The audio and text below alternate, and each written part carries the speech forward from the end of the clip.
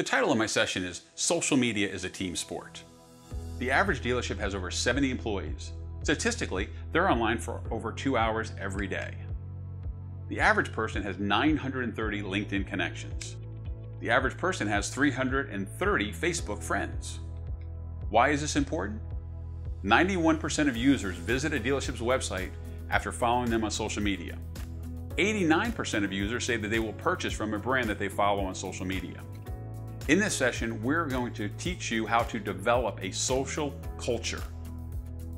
Why is that important? Because shared content gets more exposure. Research shows that when an employee shares content, they typically see a click-through rate of double that of the company's standard posts.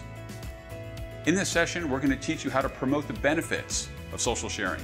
We're going to show you how to make it easy, how to develop content, and most importantly, how to reward the team to get them involved.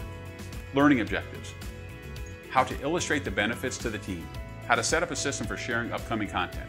This session will teach you how to build a content sharing partnership with your staff.